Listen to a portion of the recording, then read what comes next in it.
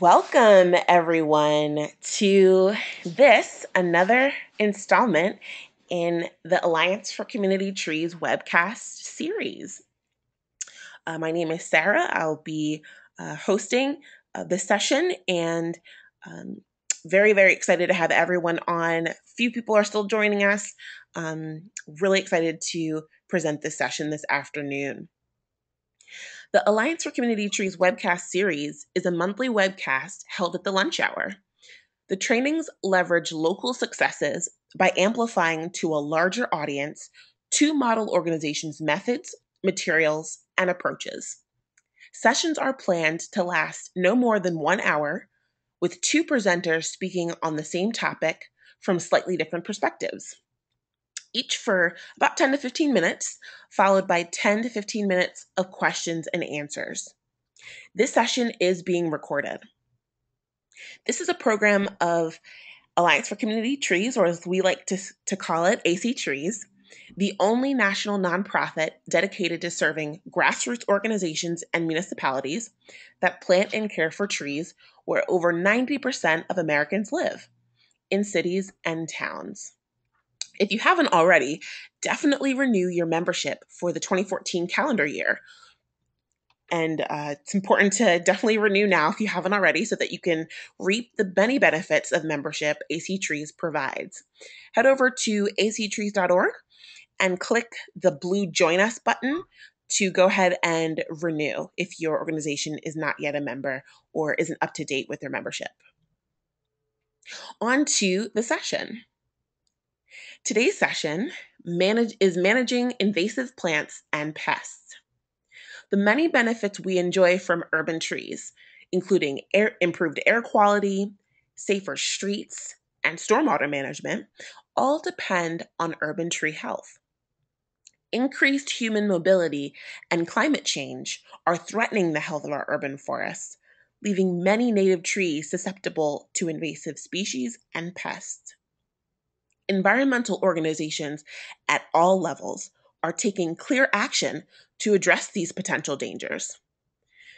Canopy assessment is often the first step, guiding grassroots organizations, municipalities, and citizens to establish initiatives to protect their trees from further harm. Pest awareness campaigns, identification tools, and volunteer invasive removal training are proving to have a measurable impact on canopy health in several cities across the country. And we are excited to hear first from the folks at the Nature Conservancy. Rachel Holmes is the conservation coordinator for the Nature Conservancy's Forest Health Program, working primarily on the Conservancy's Healthy Trees, Healthy Cities initiative.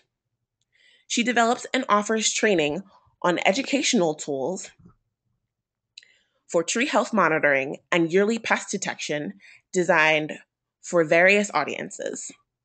She maintains her tree planting skills by coordinating tree plantings nationwide and teaching proper planting technique. Prior to joining the Nature Conservancy, Rachel coordinated urban forestry based youth development programs for Groundwork Bridgeport and Solar Youth Incorporated. She also served as the volunteer coordinator in the state of Connecticut's Urban and Community Forestry Program. Rachel holds a Bachelor's of Science from Rutgers University, a Master's of Forestry from the Yale School of Forestry, and a Master's of Divinity from the Yale Divinity School. And we are so pleased to have her join us this afternoon. Take it away, Rachel. Good afternoon and good morning, everyone. Thank you very much for joining us. We're excited to have the opportunity to speak with you today about the Nature Conservancy's Healthy Trees, Healthy Cities program. And I'm thrilled to have the opportunity to speak with you. My director and the director of the Forest Health Protection Program will be on the line later for questions. So you'll have the benefit of asking both of us for more information. So I'm going to advance. Great. So the slides are working. So before we begin talking about our Healthy Trees, Healthy Cities program, I just wanted to touch on some of the goals and the successes of the Nature Conservancy. The Nature Conservancy is an international organization that currently works in 50 states and in 30 countries worldwide. We have over 60 years of experience in on-the-ground conservation.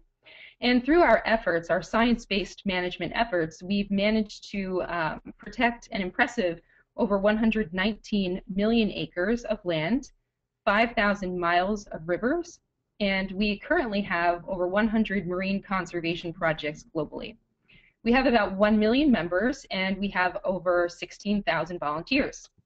And through the work that Bill Toomey and I are doing through the Healthy Trees, Healthy Cities program, we're looking to increase that number of volunteers even more. I have mentioned Bill. Bill is the director of the Forest Health Protection Program, and I'd like to tell you just a little bit about the Forest Health Protection Program. So the Forest Health Protection Program was started in 2006, and its primary focus is to develop strategies and actions to help protect our nation's trees and forests from the major threat of non-native forest insects and diseases. There are 4 broad objectives, the first of which is to prevent new introductions of non-native invasive forest pests and diseases, to enable early detection of these pests and diseases, to reduce the spread, and to increase engagement by key constituencies. And there are 3 main ways that we reach these objectives, the first of which is through the Continental Dialogue on Non-Native Forest Insects and Diseases. This is a partnership of which the Nature Conservancy is only one member among various tree care organizations, industry associations. We work with the Forest Service. The list goes on. So ultimately, it is a partnership, and together we develop strategies for addressing these non-native insects and diseases. The second key program through the Forest Health Protection Program is the Don't Move Firewood program. I'm sure, hopefully, the Don't Move Firewood program has reached each of you on the line in one way or the other. Those of you that work in a state urban forestry capacity may be familiar with our website and the materials that we share with you. You may have perhaps seen one of our billboards, but it is a very successful campaign, outreach campaign that's reached thousands of people, and we actually work in 45 states. So again, big on partnerships, all in an effort to try to control the threat of non-native insects and diseases. And then the third program, which I'm talking to you about today, is our Healthy Trees, Healthy Cities program, which addresses the health and well-being of urban forestry communities. So the vision of the Healthy Trees, Healthy Cities program is to protect the health of our nation's trees and forests and the well-being of communities by creating a culture of stewardship that engages people in the planting, care, and stewardship of urban trees and forests. And I'd like to emphasize the culture of stewardship.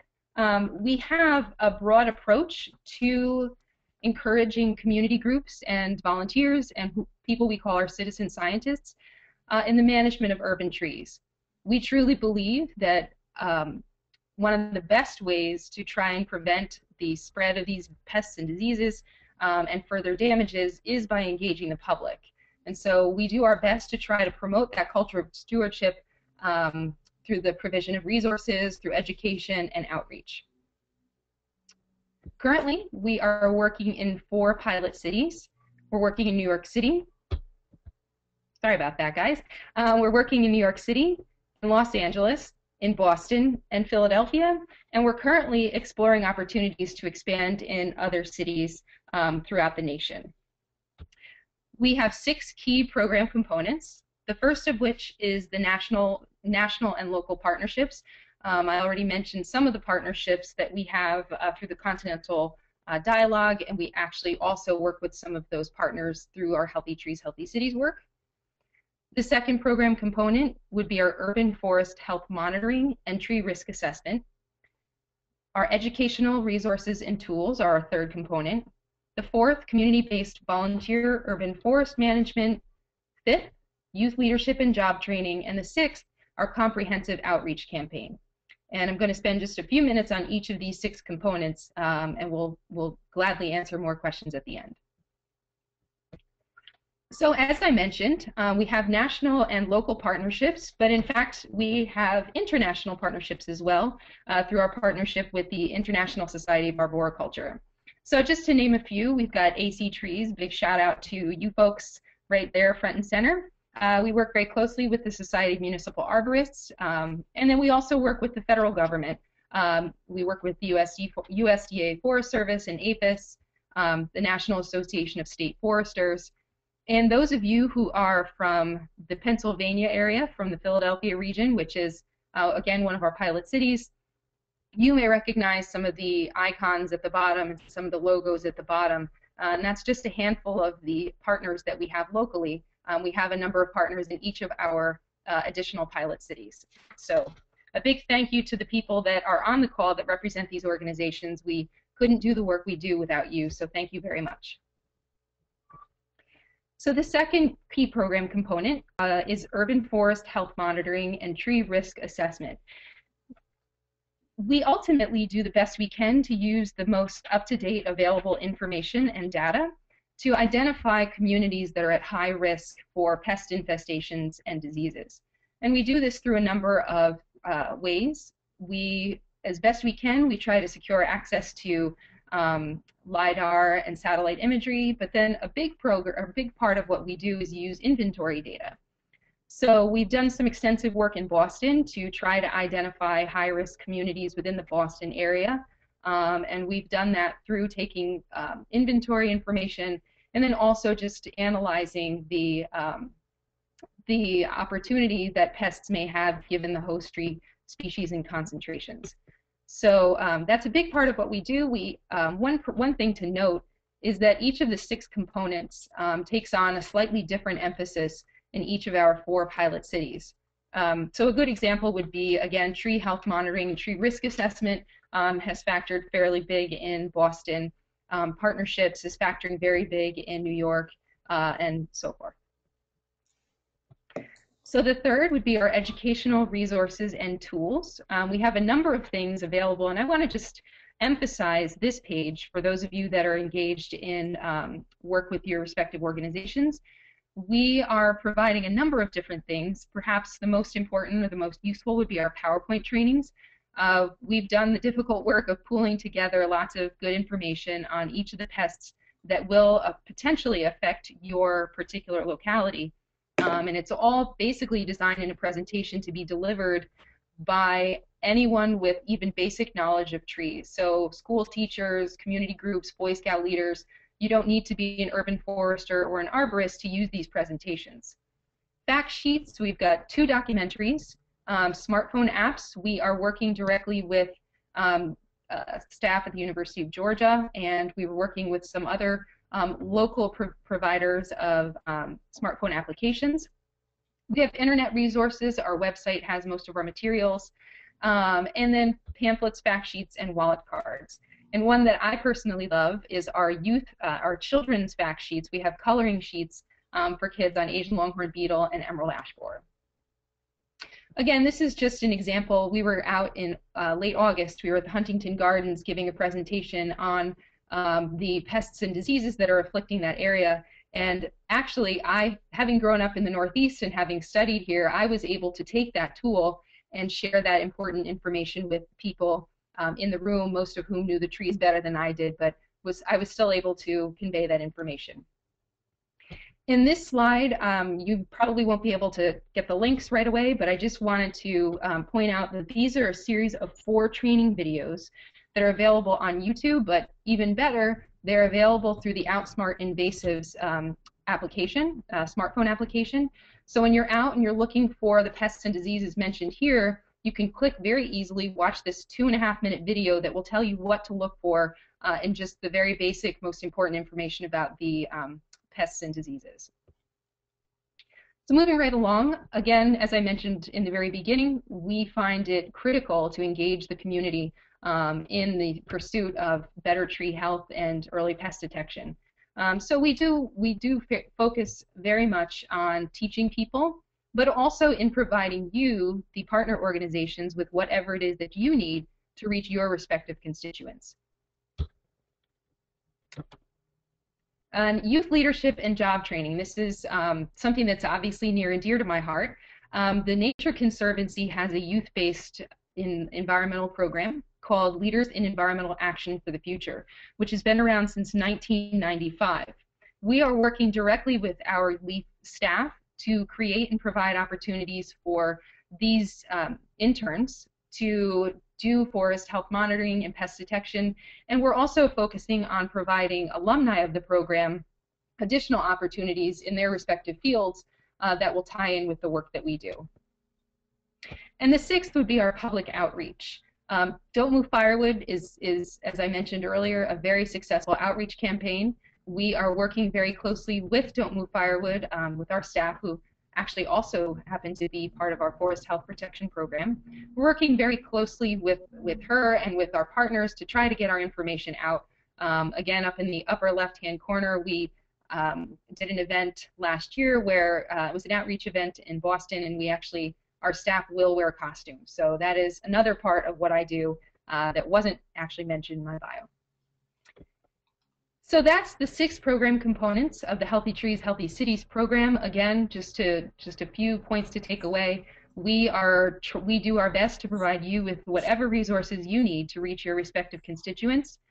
We are focused on our membership, focused on providing our youth with opportunities, and we really do believe that the best way to prevent the spread of these non-native insects and diseases is through community engagement. So many of the pests and diseases that have been discovered, most notably the Asian longhorn beetle outbreak in Worcester, were discovered by people in the community, not necessarily your urban foresters or arborists. So I know that I'm preaching to the converted for the most part here, but just wanted to let you know that we do have resources available. We're looking to support you in your efforts, and we appreciate all you do. So thank you very much, and I will open it for questions. Thank you so much, Rachel. What an excellent presentation. AC Trees is thrilled to be partnering with the Nature Conservancy and to support the Healthy Trees, Healthy Cities program and spread that all of those resources out and inform our membership of the great tools that you guys have put together to equip everybody on the local level to keep their urban forest healthy. So as Rachel mentioned, it is time to ask some questions. You can type your questions in the questions bar on your GoToWebinar control panel. And while those questions come in, some of those are coming in now. And we have one question coming in. Rachel, would you mind providing some more insight into what those 4 specific city projects look like, the ones that you had done in the 4 major metro areas? Maybe you can pick one of them and talk about some of the details of that project. I think it helped our listeners to hear what kind of an example of a project that you've been involved with. Sure, and actually what I will do is just to touch on some of the program elements in each of those cities. Again, we have our 6 major program components, and then we also sort of have different emphases on different elements of those, or different components of the program in each of the cities. So as I mentioned, for example, in Boston, we worked with the Forest Service to do a pest assessment.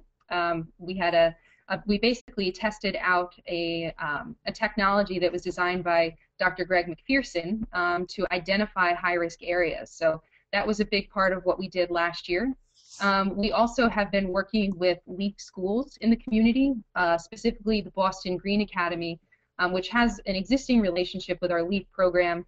We did some outreach and tree planting, some educating of the students on the importance of trees and stewardship.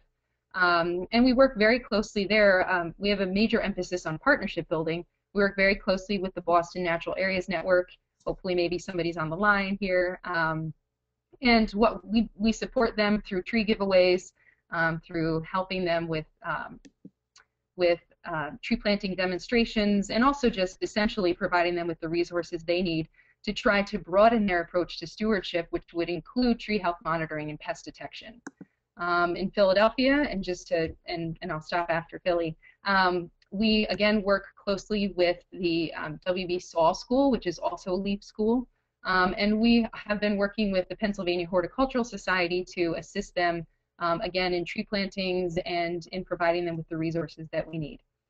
So as I said, we sort of have a tailored approach to each of the cities in which we work, and we do everything from behind the scenes work to down on the ground, literally with the shovels in the ground. And I'm excited to be partnering with Joanna today because we actually worked with Forterra for a major tree planting that they were able to do this past fall. Wonderful.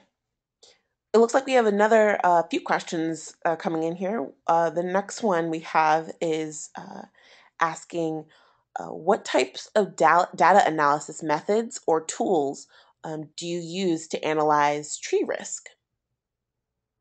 So that's actually a great question. And that's sort of a process that, and one of the program components that's ever evolving. For the most part, in Boston, we use tree inventory data. And in LA, we're working with one of our staff there who has been kind of working with a partner organization to evaluate the high risk communities in a number of different ways. So I know Bill Toomey's on the line.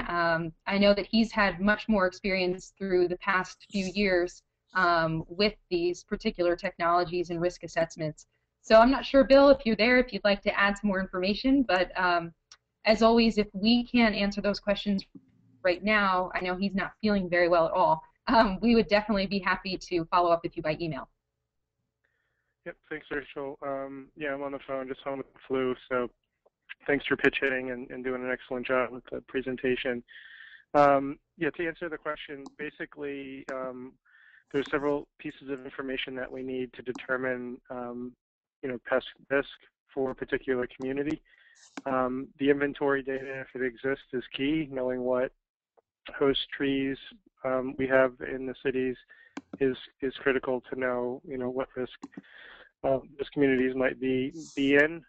It's a matter of diversity, but also specific trees that we have in our communities. We take that information and overlay it with different existing and potential pest risk from a variety of different sources. So the example in Boston we used and worked with Forest Health folks from the 20 northeastern states to come up with a pest vulnerability matrix that we applied to community inventory data in and around Boston to determine the individual community's risk to the pests that were either present in the state of Massachusetts or have a high likelihood of affecting that area. So it's a tool that, as Rachel mentioned, Greg McPherson had put together for some communities in California, and the Forest Service was interested in seeing if that would be applicable to other parts of the country. So we used the Boston example to utilize Greg's tool and modify it for the Northeast. So that methodology and that information exists. So if there are different folks on the line who want to go through that analysis, we basically put together a kind of a cookbook so anybody could really do this if they had the inventory data and wanted to use that U.S. Forest Service methodology. So I'll stop there. Excellent. Thanks so much, Bill.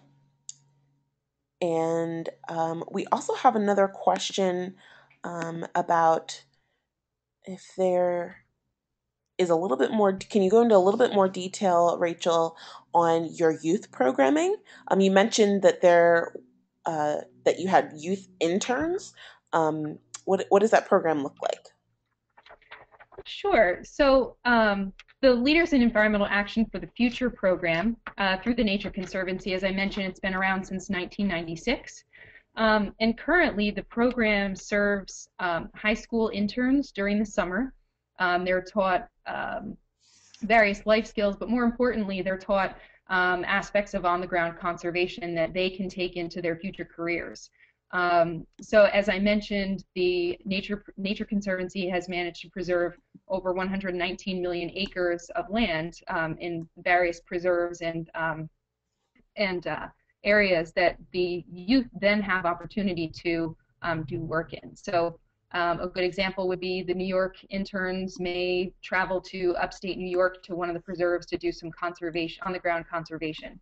Um, Currently, it is a summer program for high school interns. We are working right now with the LEAF program to provide opportunities either through that high school program during the summer, it's a 4-week program, or to provide opportunities with the alumni of those programs. And a good example would be this summer we're preparing to work with a small crew of interns to do some tree health monitoring and pest detection in a park. So we're exploring different opportunities. We believe very strongly in providing youth the opportunity with conservation work to carry into their future careers, but also to provide them with the knowledge and the sense of power that they can have to actually help us protect the health of these trees.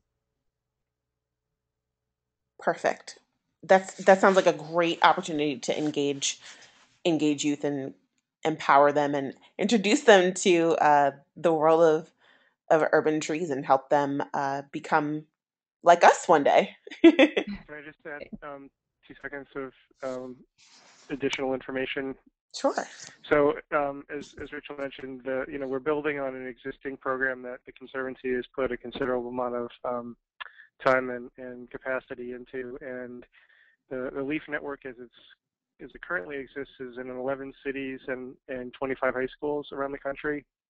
And one of the main purposes of the program is to engage and empower diverse urban youth and provide them with opportunities to become leaders in the conservation field at their schools when they return from the program, in their neighborhoods and communities as volunteers, and hopefully over time in kind of paid internship and full-time job capacity as we build that bridge from their 1-month high school experience to a path towards an environmental career as they go through college and beyond.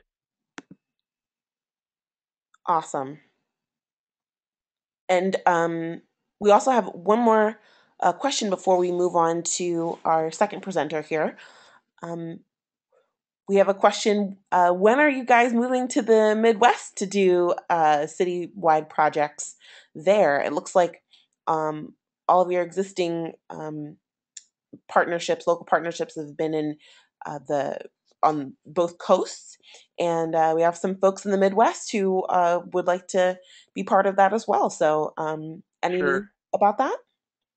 Yeah, so a few of the other communities that we're working in, and some of these are more recent, we are working in Chicago now, kind of through a regional tree initiative that the Morton Arboretum is spearheading. So the Nature Conservancy is a lead partner in that effort that literally just got underway, in the past few months. And we are working in the state of Tennessee through our Tennessee chapter, and we've been working kind of across the state in a number of communities there. And there's potential for other communities to come online. The nuance of the Nature Conservancy is while we have we're in 50 states and 35 countries. In order for Rachel and I to work in a community in a particular state, we need the buy-in and the support of the state chapter. So that's been one of the ways in which we have to work. So we can't just swoop in and work wherever we want. We have to work, kind of in collaboration with our chapter network. So that's in part dictated, who we work with, early on in the program is states that were more willing to experiment with a new program like this. So. Sure, makes sense. Makes sense. Well, thank you both so much for answering these questions. For those of you whose questions would put us a little over time, look out for our resource list. We'll have a little bit more details about that at the end of the session. Thanks again, Rachel and Bill, and We'll visit you back at the end of the session. Sounds good, thanks. Our next presenter is from AC Tree's member organization, Forterra. And we have Joanna Nelson de Flores joining us. Welcome, Joanna. Joanna has been with Forterra for 8 years, working on community-based urban forest restoration projects. She has helped build the Green City Partnership model, starting in Seattle, and now leads the Green Cities team of 4 staff that serves 6 different cities around the greater Puget Sound. Joanna has a Bachelor's of Science in Natural Resource and Wildlife Biology from Washington State University. Just a little known fact, Joanna's favorite native plant is a serviceberry because it is versatile with pretty white flowers that are just starting to bloom now. Happy first day of spring, everyone. And of course, berries for wildlife. And Joanna joins us now. Take it away, Joanna. Hi, thank you. Good morning and good afternoon, depending on what time zone you're in. I first want to thank AC Trees for inviting Forterra to share with you about our Green Cities program and the approach that we're taking to battle invasive plants in our forested parks and natural areas. And I also just wanted to echo what Rachel mentioned.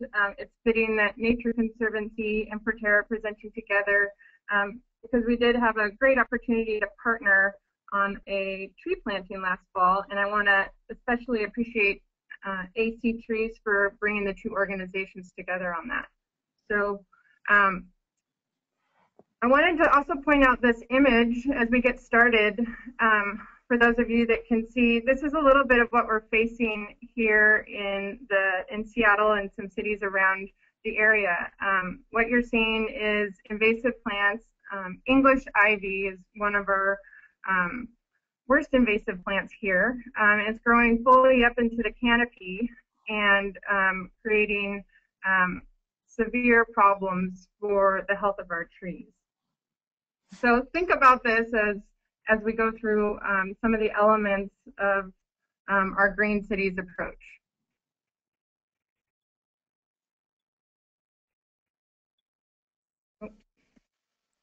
So first off, I just wanted to mention a little bit about Forterra. We changed our name a few years ago, formerly known as Cascade Land Conservancy.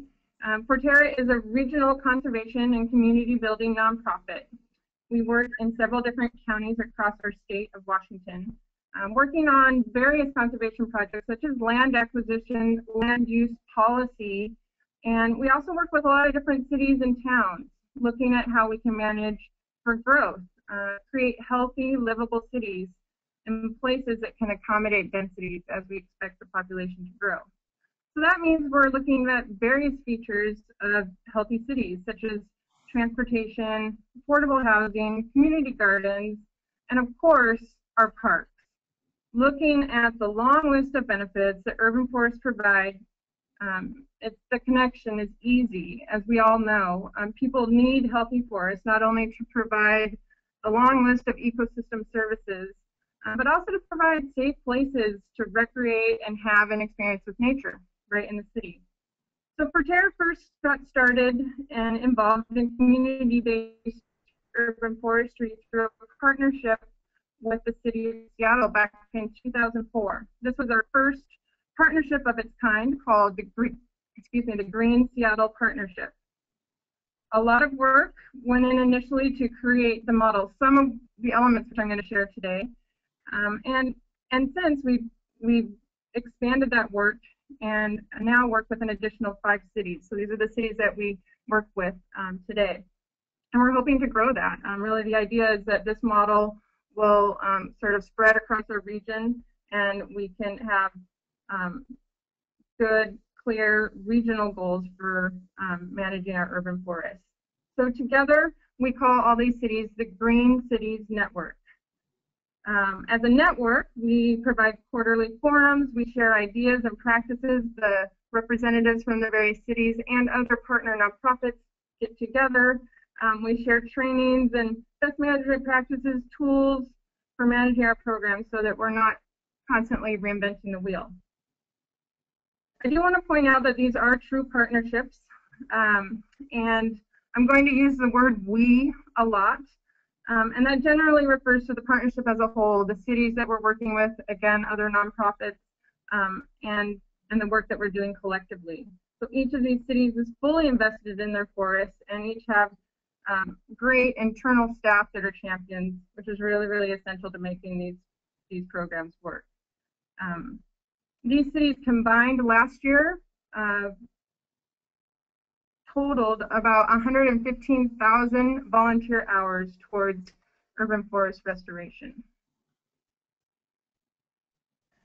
So to give you a little bit of background, I'm sure this is actually a similar scenario that is being seen across the country and probably across internationally as well. But here in the Pacific Northwest, we have a severe problem in our urban areas with invasive plants such as blackberry and English ivy. We also, in our cities, have an aging canopy of more short-lived deciduous trees such as bigleaf maple and alder. And as those trees age and come down and the invasive plants take over, we're not having that natural regeneration. And so what we're looking at over the course of 50 to 100 years is a scenario where we're sort of left with blank hillsides and we lose all those trees in our natural areas. And when we lose all those trees, we lose all those benefits that those trees provide to all of us as residents in a city.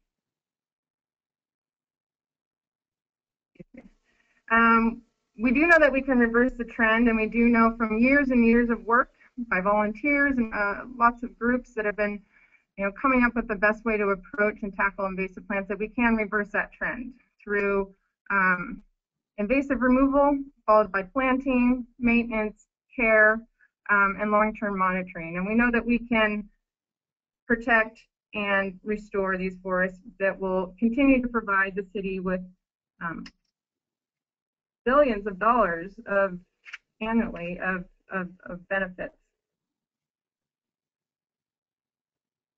So each city has their distinct vision and goals, but collectively we're all working to create healthy, livable cities with sustainable urban forests and natural areas. This program is just as much about people and quality of life as it is about trees. As you guys know, in this field, the two go hand in hand. Our goal is to improve the overall health of the urban forests and natural areas. And to do this, we've created community-based restoration programs. So our goal is to make sure that we are creating an informed and involved active community around our forested parks and natural areas. And because maintenance is so key, we need to make sure that we're ensuring that we create a sustainable program that will last into the future.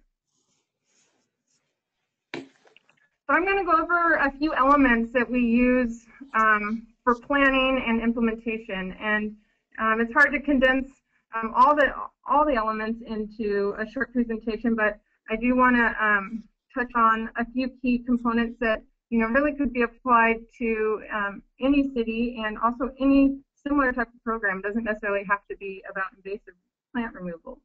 So the first step, when we start with a new city, it would be tempting to just find the biggest patch of blackberry, dive in, but before we grab our loppers, we know that it's important to get to know the forest and figure out what is the current state of the forest, how bad is it, where should we be prioritizing work.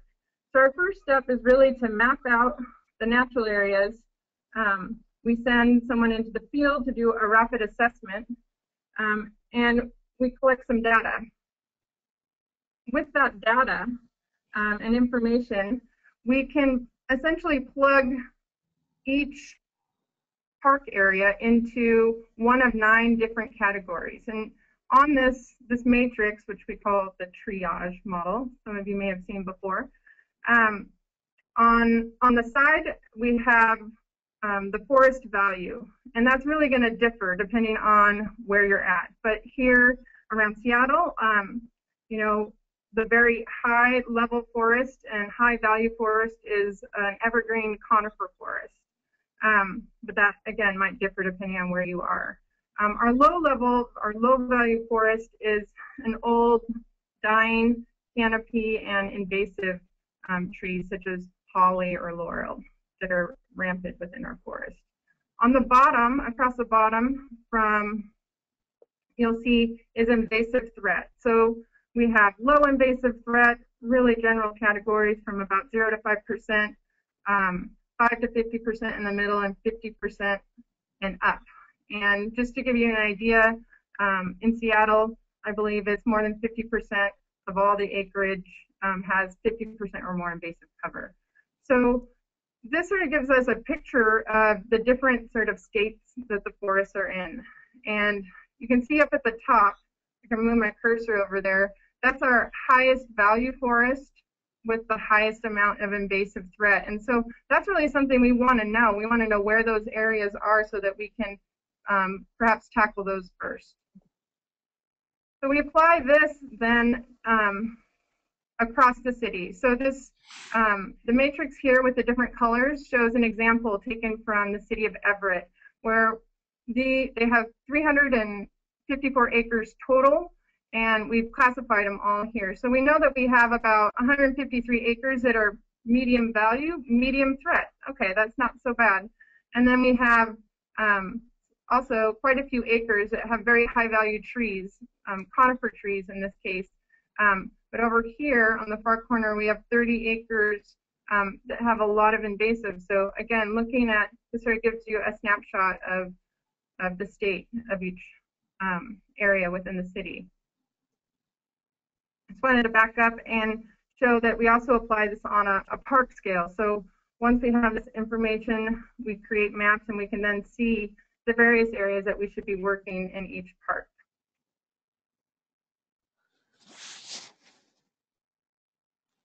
So once we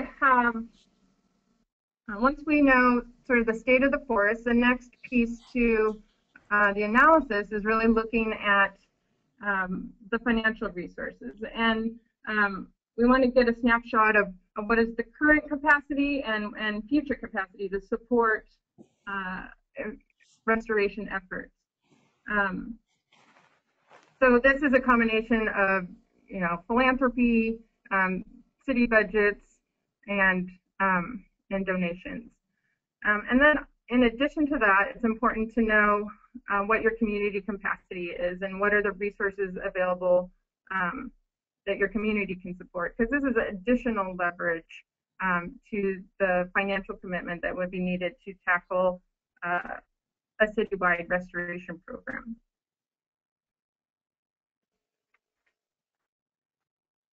So once you have the state of your forest and your current financial and community capacity, we work with the cities to put together a plan and to set some goals. So we essentially plug each acre out of that triage matrix into an estimated cost structure. And this gives us a gross calculation, but it does get us right in the ballpark. So for each triage category, we have an estimated cost per acre. We times that by the number of acres in each of those categories. We also then calculate the estimated number of volunteer hours based on the triage category. And so this gives us an idea of how much volunteer hours are needed in addition to the cost. I will point out that the costs that we calculate also assume program staff and crew needs to do things that volunteers can't do, such as herbicide application or steep slopes. We then factor in the community capacity, how much volunteers are active now, what sort of funding and staffing there is to support the efforts. We use this information to set annual benchmarks for restoration and volunteer goals, and those slowly ramp up over time. So depending on what your timeline is, you would sort of spread out that need over across time. And for us, we use 20 years as our model. The example here is down below. You'll see the friendly little person saying, "I love Everett." We calculated that if every resident in Everett volunteered just 2 hours towards restoring 354 acres, we could reach our goal. So we know that we need about 225,000 hours to get all of those acres into restoration. And it really seems manageable when you can put it that way if every resident volunteered once.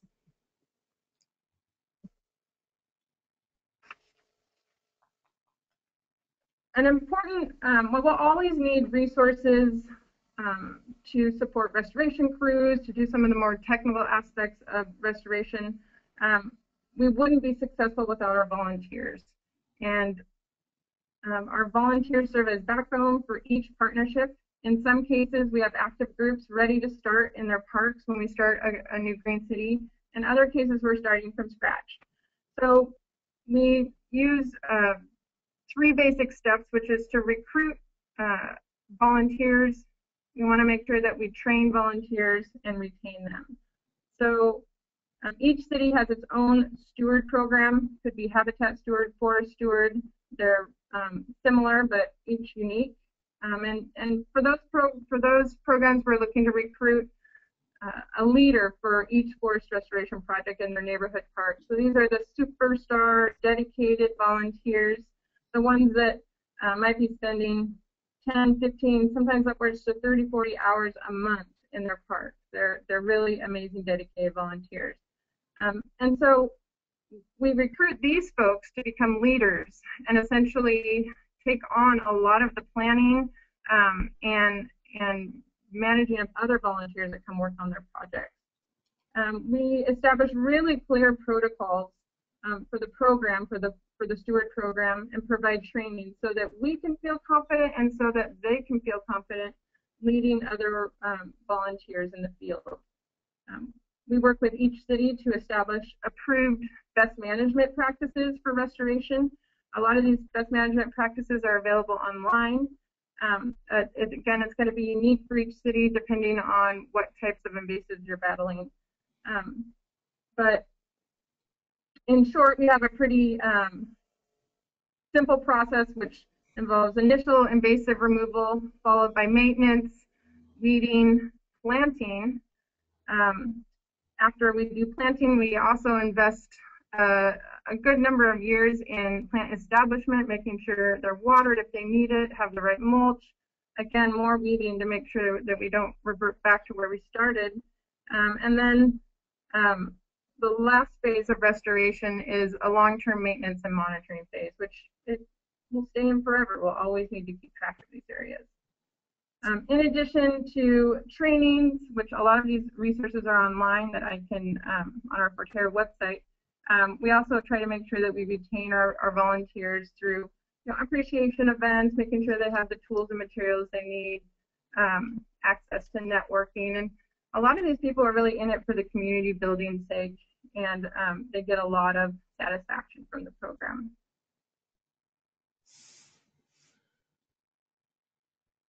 One of the big reasons why these programs are still alive and running, even during tough budget seasons, is that the programs are set up to measure and track progress we are making towards the goals in our 20-year plan.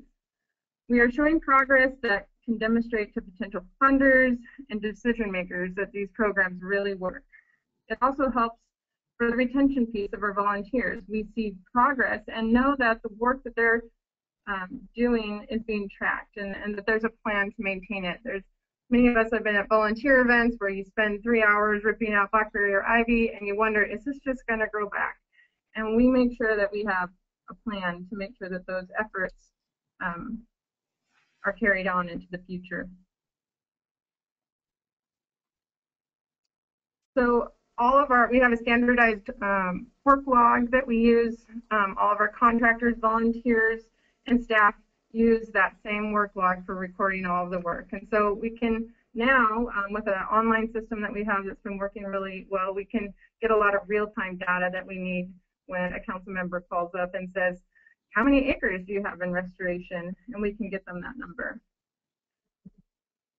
So last, I just wanted to sort of summarize here some of the different services that Forterra works with our various cities on.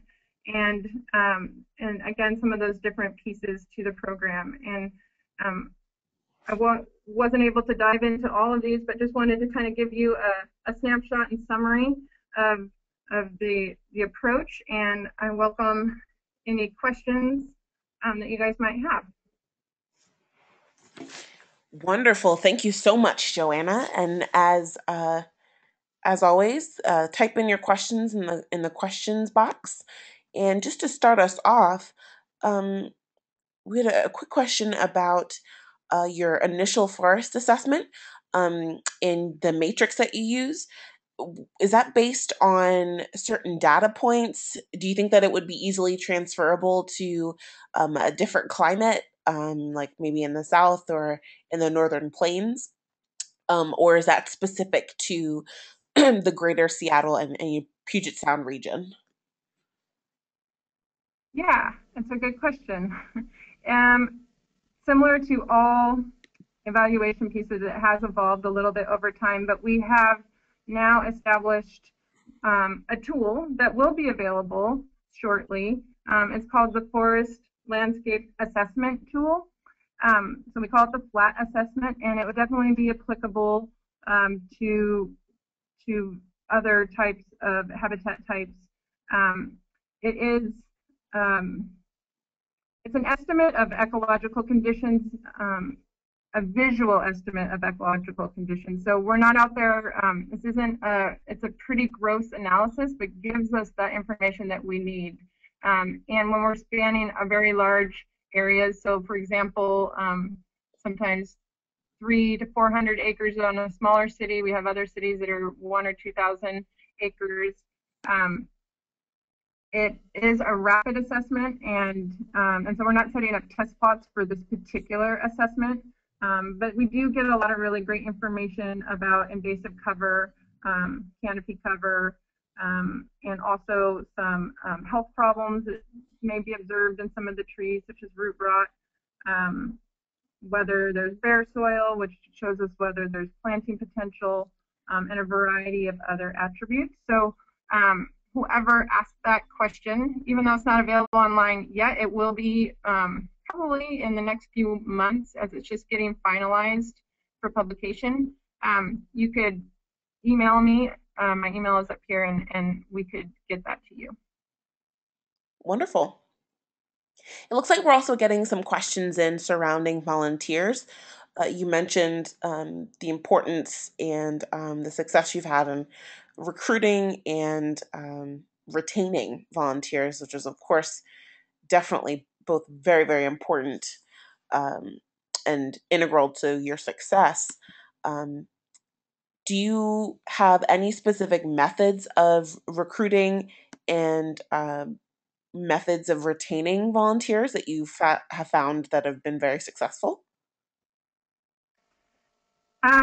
We probably don't have the magic silver bullet.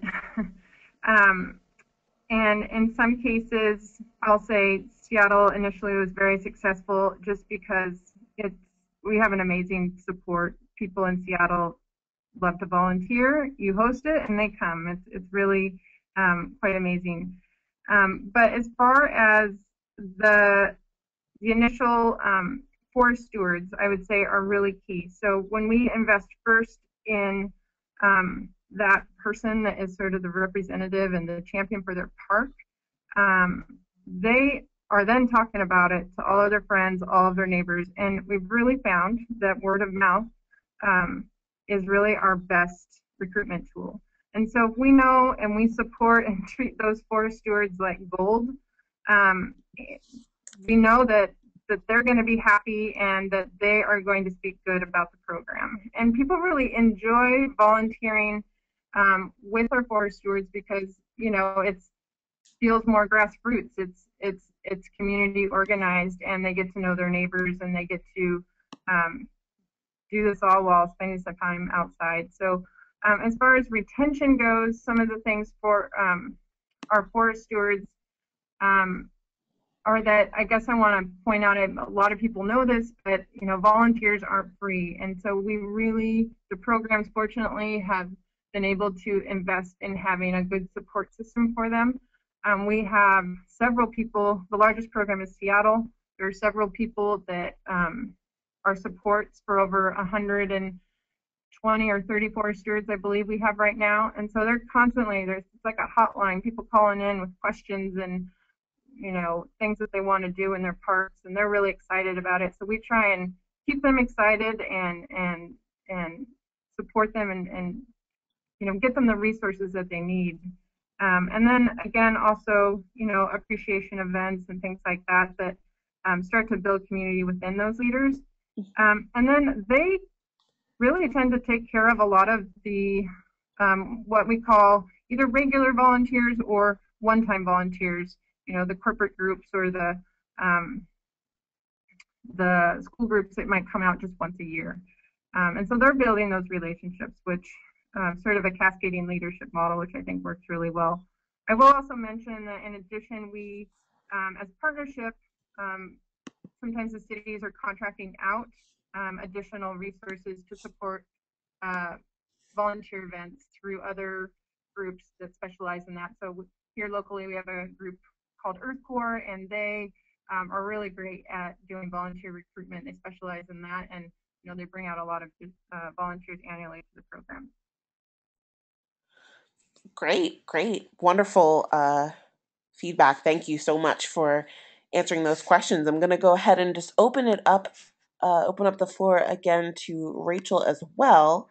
If you have questions that would go ahead and apply to both presenters.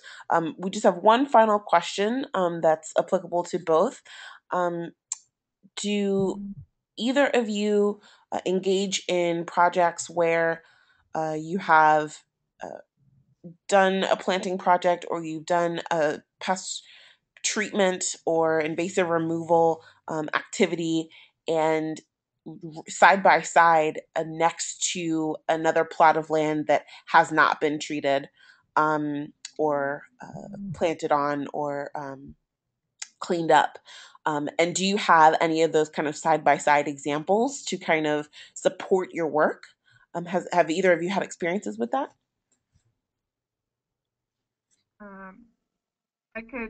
I think it's going to be very different for pest management versus invasive plant management. But yeah, we definitely, that's one of the great things I think that also helps retain volunteers is people can see it visually, the rewards and the difference, when we're going through and removing, a half acre of invasive plants, there's literally a line, drawn on the property that says this is where we stopped. And you always got to kind of battle against that line and make sure whether it's private property or just additional piece of the park, but you can see side by side right there the difference. And also over time, of course, it takes a good 10-15 years for the new trees to really start to grow through and so you can see them. But we do have projects where that were started before this partnership where we have huge trees growing where there weren't any before, and I think that there's a really good before and after effect there.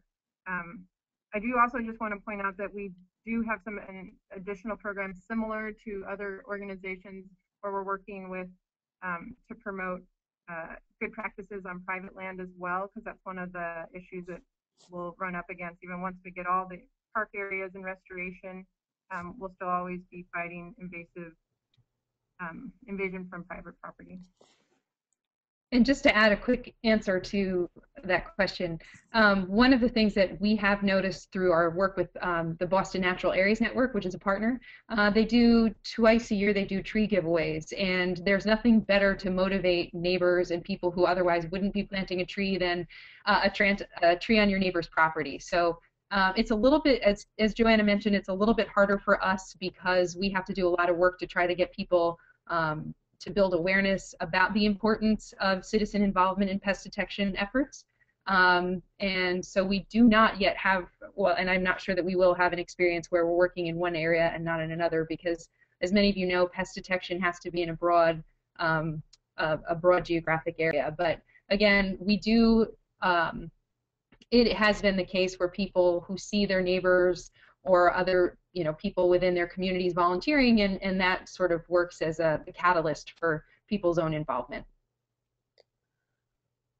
Great, wonderful. Well, thank you. Thanks to both Rachel and Joanna for being part of the AC Trees webcast series and showing us how we can manage pests and combat invasive species for healthier urban forests. This session has been recorded and will be posted on AC Tree's website on the webcast page, that page that you clicked through to register, in 1 week. And if you could please take a few minutes to complete the brief survey that pops up at the close of this session, we would really appreciate your feedback. Thanks to everyone who participated and attended this session. And we look forward to seeing you on our next session next month, April 17th, where we will discuss operating successful mini grant programs to improve community forests. Have a great day, everyone, and happy spring.